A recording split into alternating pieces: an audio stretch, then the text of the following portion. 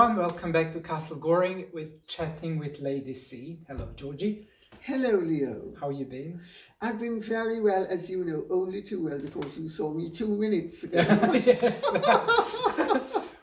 Well, and we are rocking with the announcement of your new book, so it's getting all good for you as well. That's nice. Yes. Yes. So let's start with the first question. Uh-huh. So it's related with Diana. So Yes. did you have any respect for Diana's plight in that she clearly had abandonment issues from her childhood?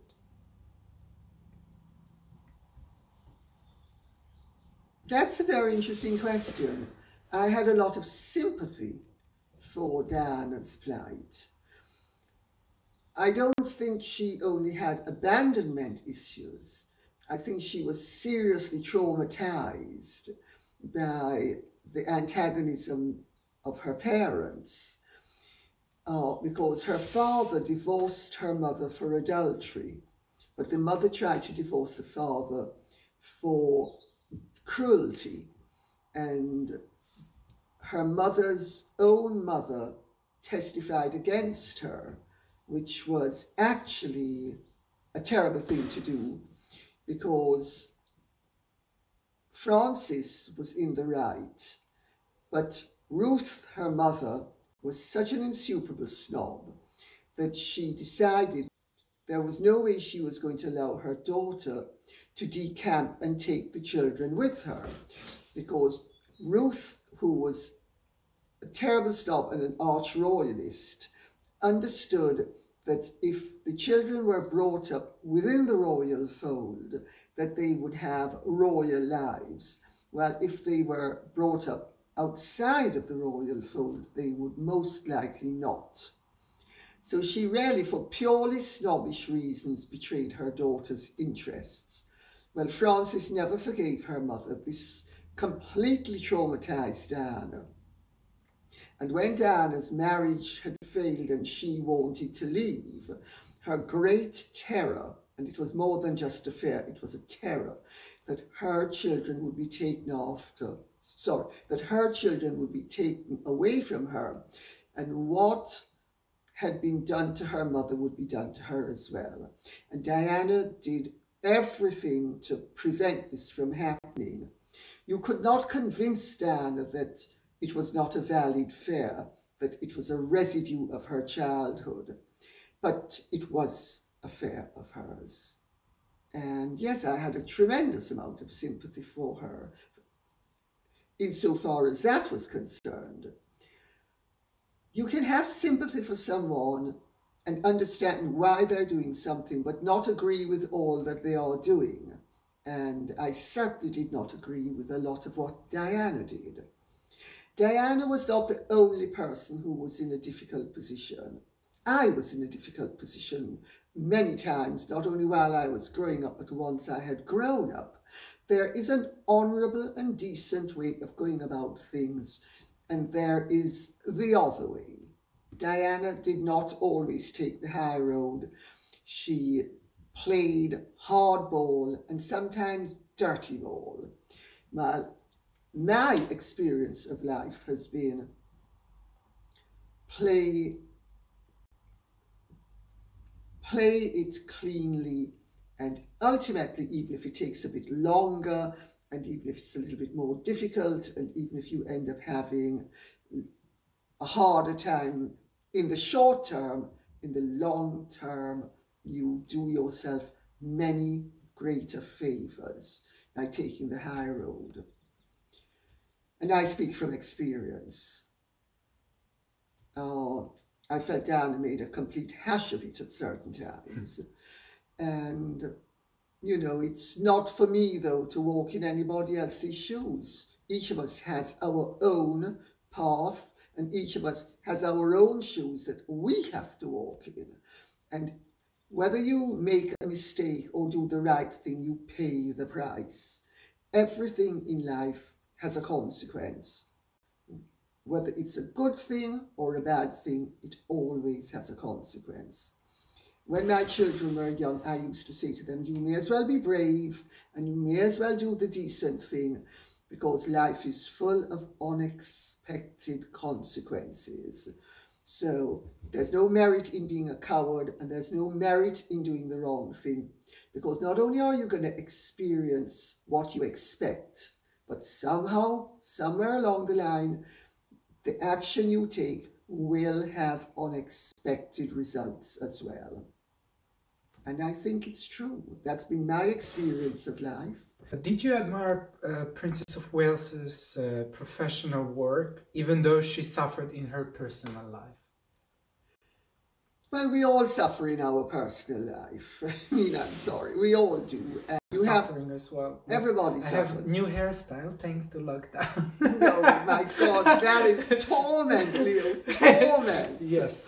Yeah, for me it is. Torment, my But God. I hope I look good.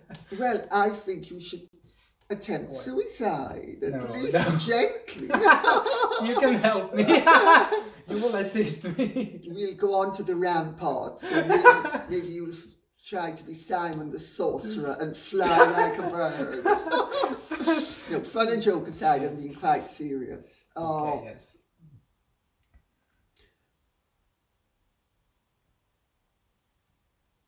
Everybody suffers.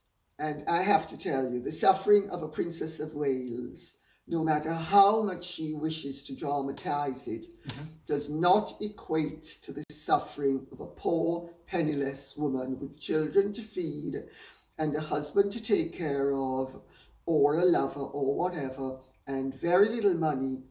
The suffering does not equate. And I think we need to bear that in mind when we are speaking about the suffering of the privileged or the overprivileged. That is not to take away the fact that they do suffer. But sometimes, if you have a little bit less in life and you have to strive for a little bit more, you will actually end up suffering a lot less. But so I would not say that I did not sympathize with her suffering, but I did not dramatize it the way she dramatized it. That's one thing. Her humanitarian work, I thought, was very good. She met Mother Teresa through a friend of mine, Peter Ripley, who is a very well-known figure in the charity world. Peter used to be the head of the United Nations Association Charity Fundraising Committee, which I was on I was a member of that committee for many years, from the late 70s. And Peter is the one who connected Diana with Mother Teresa. And this gave Diana a whole new dimension, which was a very positive thing. Diana did do some wonderful things in terms of her charity work, but she also got an awful lot of credit where credit was not due. You know, Harry and William have said that their mother is the person who was the very first royal who was involved with AIDS. That is completely untrue. They believe the lie because it's been repeated so often. Princess Margaret was the very first royal to be involved with AIDS. Princess Margaret used to go to the lighthouse. She was not touchy-feely with anybody, but she used to go and she used to sit and speak to and comfort. This was years before Diana did it, incidentally. This was in the mid-80s. So I'm not trying to take away from what Diana did, because what she did was commendable and it was a good thing for her to do. But we need to place it all in its context. There was much hysteria surrounding Diana always. A part of it was because she loved the attention and she attracted it to herself.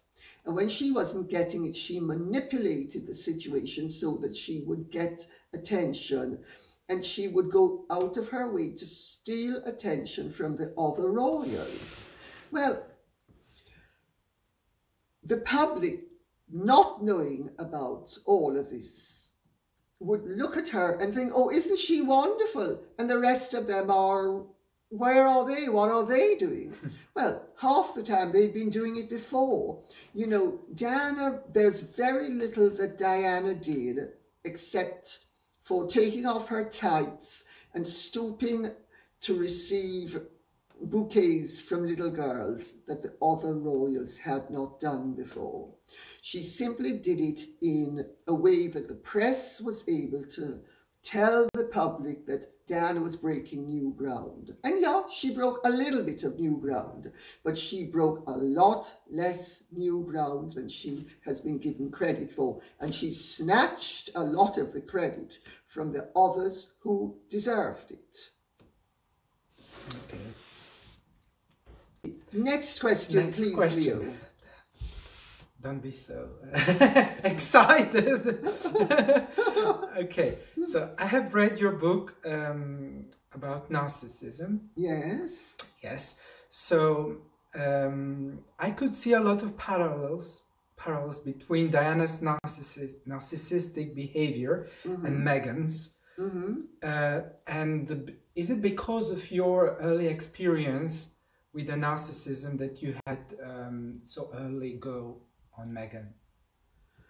Well, before Meghan came on the scene, I wrote a book called Daughter of Narcissus, which is a study of narcissistic personality disorder. I wrote it at the behest of Dr. Erica Freeman, who is one of the most eminent psychoanalysts in the world. People don't need to take my word for that. They can look her up for themselves. And Erica recommended that I write the book because she knew that I had survived a narcissistic mother, and that I had not only survived her, but I had survived her well and healthily, and that I had flourished despite her. Narcissists devour their young. They devour everybody in their path.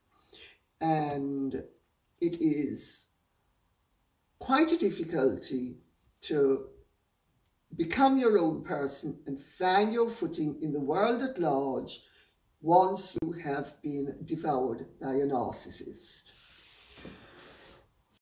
Because of Mummy's behaviour, I was on to Diana's behaviour quite early on, because I saw parallels between the two of them once I was writing my first Diana book. Diana and Mummy would do some of the exact same things. There were times when it was really freaky. They would use a tone of voice, a tilt of the head, and you knew you were being manipulated, and you knew you were being maneuvered. And I thought, oh, that's interesting. That's Mummy all over again. So I was on to Diana quite early because of Mummy.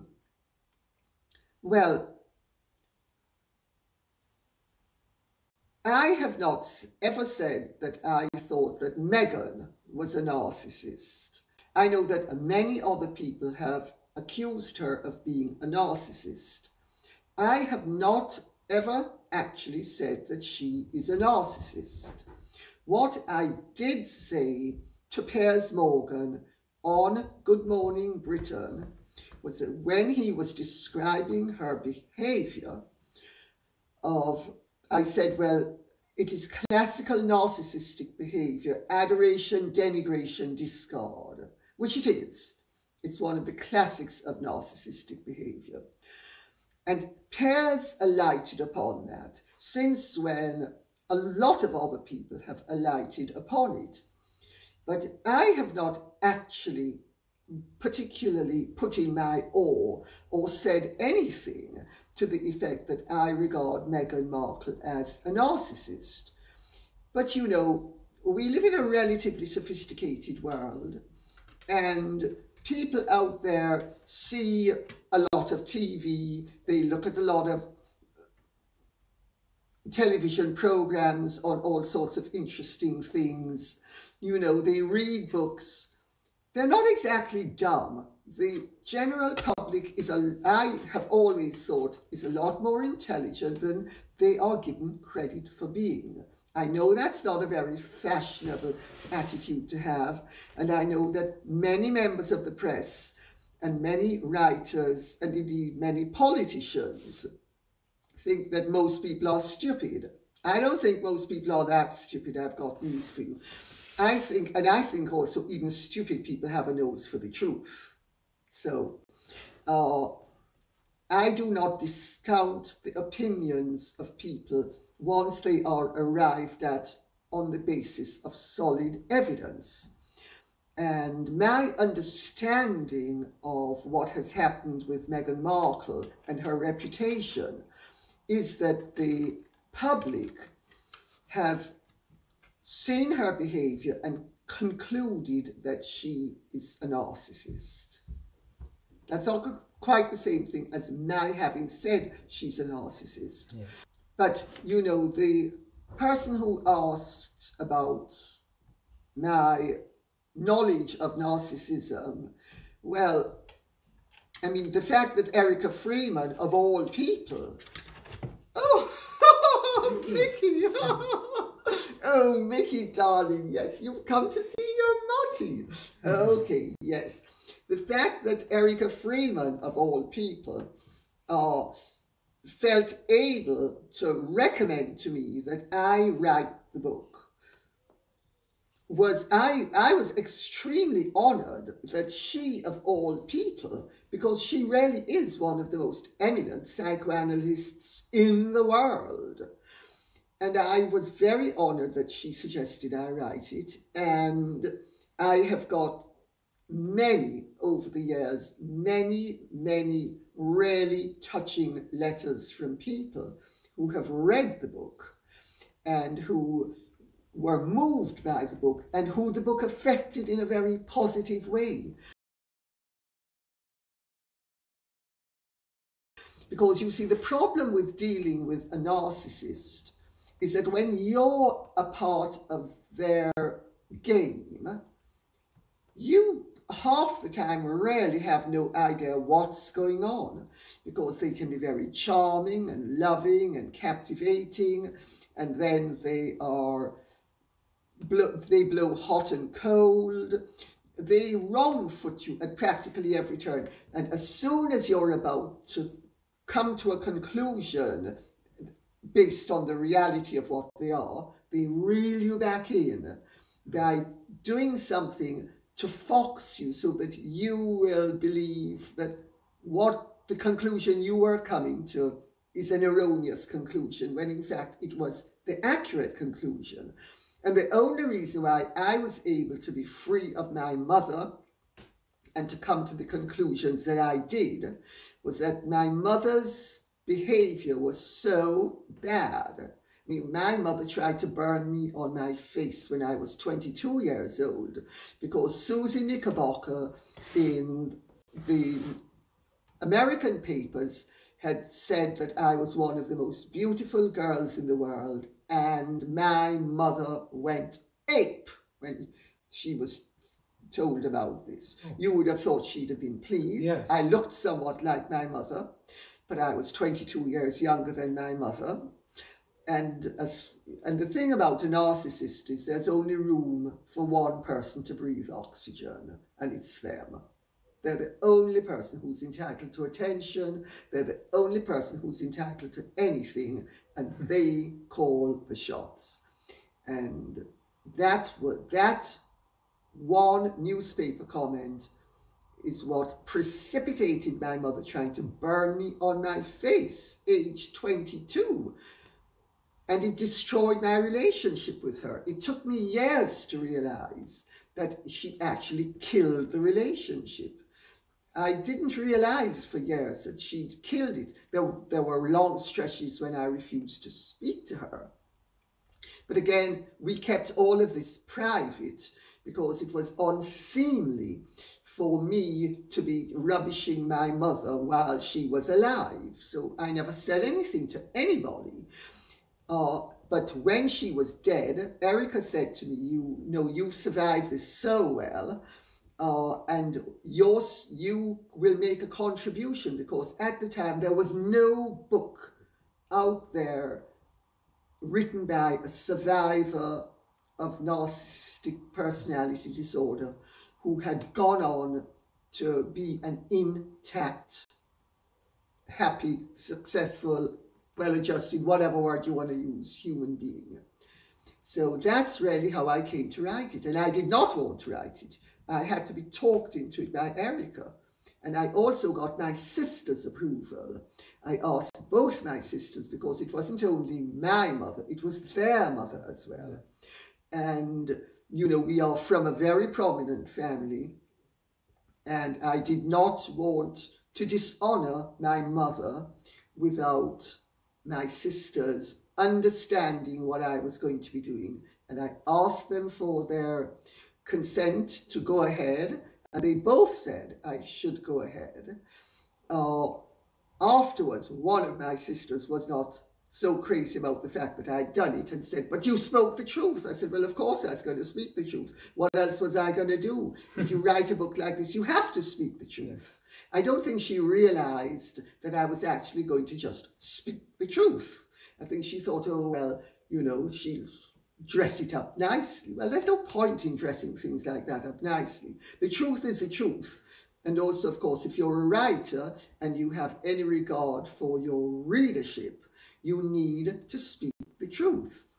So that's how I came to write it.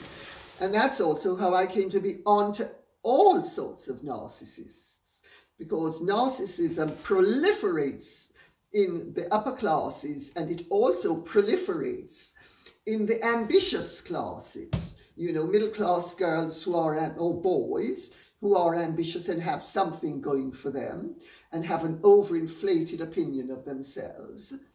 They are narcissistic as well. And don't misunderstand me.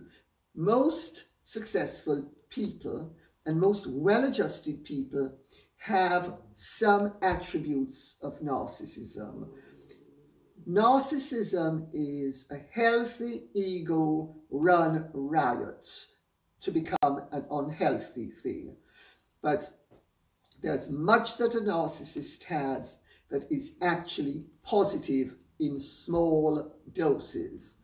The problem is they are rampant and they are completely self-centered, and it's all about them. We're slightly sidetracked on all of this, because I actually do not think that Diana was a classical narcissist. Diana had narcissistic elements to her personality that most high-profile successful people have. But my actual analysis of Diana's conduct, what she said, what she did, how she interacted with people, myself included, all the evidence pointed to me to the fact that Diana was not a classical narcissist, but that Diana did have serious underlying personality and emotional issues. Diana, if anything, was more hovering on borderline than narcissism. And what happens with people whose personality is slightly damaged in some way is that you have a primary problem with secondary aspects of other problems. So, for instance, you'll find that a narcissist usually has sociopathic tendencies and might self-medicate with alcohol or drugs, so the drug addiction and alcoholism become a part of the package. It's called a cocktail personality. Most of these people have a cocktail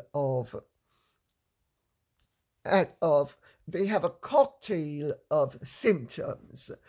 But just to be absolutely clear about it all, in my opinion, Diana was not a classical narcissist.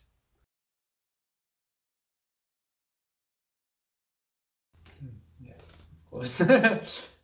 Of course. So we have many requests regarding your book about Harry and Meghan from the United States, Australia, New Zealand, Malaysia, I don't know which other countries, very internationally, Canada. So the people trying pre-order your book there. So. Jamaica, let's not forget Jamaica. I've got comments from Jamaica as well. We need to remember little Jamaica. Yes. So when they will be able to pre-order your book?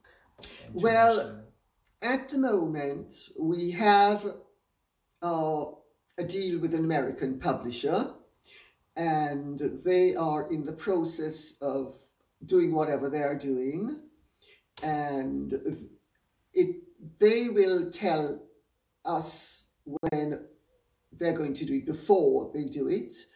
But they need to, I'm not quite sure how these things work, because I'm not, I'm a writer, I'm not in the production of books.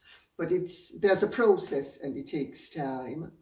And the American process, which is Amazon International, is really Amazon.com, which is America. So until the American publisher has his ducks in a row and decides when he wants to post it on Amazon.com, I'm afraid we have to ask people's indulgence, and they wait. Yes. Because there's no way around it. Unless you get somebody to buy the book in England, it's already been translated into various other countries or other foreign languages. And unless you buy one of those or get it in England, it's patient, but it's not going to take that long. It's a matter of a few weeks. Okay. So people just have to wait a few weeks. Yeah, we will announce when. So Yeah. Don't worry, we will announce when the book will be ready. It will be very soon. People can't wait. They're very excited. Oh, it's nice. Oh, Mickey, Yes, darling. Yes, Mommy loves you too. Oh, yes. Yes. So, the next thing is very interesting, what I think you would like to share with everyone. Well, I wouldn't like to share it, but honor requires that I share it. Yes, you're requested. So, the Omid Scooby approached your team. Yes. So, can you tell us more what's happened about this? Yes, well, Omid Scooby approached my team and asked that we delete from last week's video the statement that he was Marcus Anderson's boyfriend. Okay. Well, as you will know, we tried to do it, but it would have damaged the video. As you will know, we tried to edit it and it was virtually impossible to do without damaging the video. So I thought about this and I thought, well, Omid Scooby is a writer. He's a jobbing writer. He's a jobbing journalist. The research that you have done shows me that, in fact, he has extensive connections in the press and the tabloids and magazines. He's Bazaar's this, he's Good Morning America's that. Why he is asking me to do X, Y, Z, A, B, and C, when in fact he has such connections, is quite beyond me. But I'm happy to oblige. If he says he and Marcus Anderson were never boyfriends, that's fine by me. I'm prepared to say that he was not, that he has told me he was not. Is it that odd that he requested this from us, from you to do it? Oh, well, of course it's very odd. I mean, why is he basically, why hasn't this been done by him and his extensive network? Because I gather from what research you have done, that he has an and heard from my friends, yeah. Yes, that he has an extensive network of press connections, none of whom has managed to do this. I mean, but you know, I'm happy to be manipulated as long as I feel that what is being asked of me is not dishonorable. And, you know, but the whole thing really is really rather silly, quite frankly. You know, I mean, why I, of all people, should be put in the position of having to clean up Omid Scobie's reputation quite surprises me. But I'm happy to do it, you know. He's a young man. He's making his way in the world. I have nothing against Omid Scobie personally. Good luck to him. You know, he's obviously very capable at what he does because he's all over, everywhere it turns out. Gratis Meghan and his friendship in quotes with Meghan.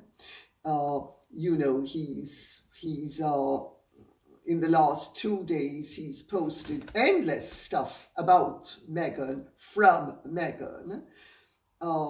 But why? Maybe he knows, maybe he's heard that I'm decent and honourable and that if he approaches me, I will play ball, which I will. I'm happy to play ball because I don't think it's anything untoward in this regard.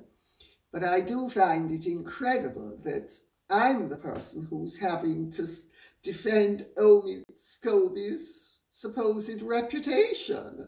Which, good luck to him, you know.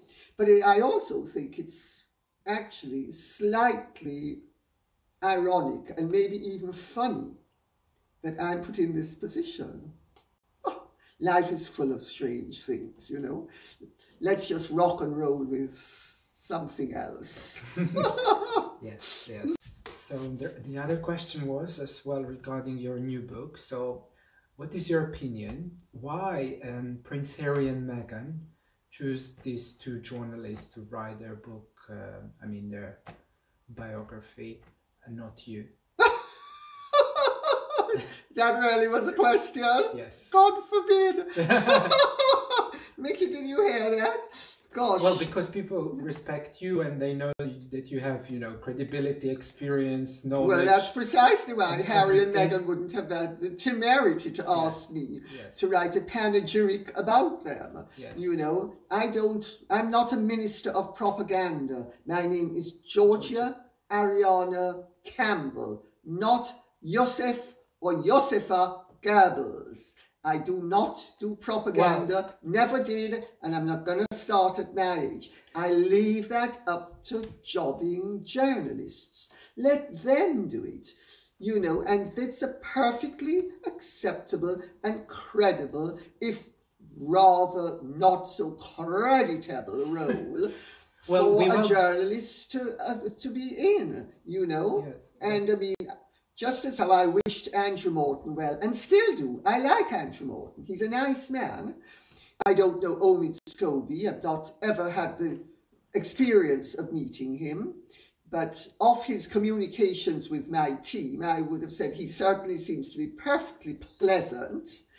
And good luck to him. I hope he makes a vast amount of money on really what is a load of rubbish, you know. But Harry and Meghan asking me, I mean, that would have been a joke. I mean, we all know that Harry's not exactly Einstein, but really, I mean, minus 50 IQ, I hope he doesn't have it.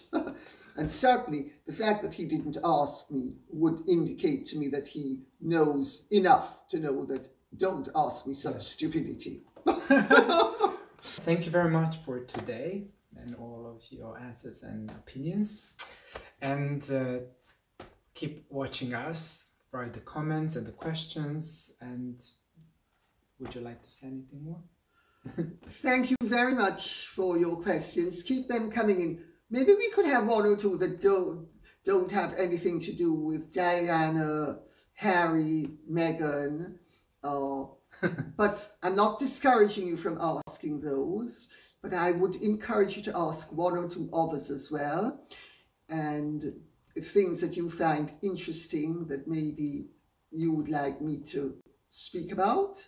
Thank you very much. Yeah, thank you, and goodbye from the Queen Victoria's boudoir. Yes, yes. Another room today, I'm afraid. Yes, or Queen Victoria's Day. Well, yes. Yes. Yes. Thank you. Goodbye.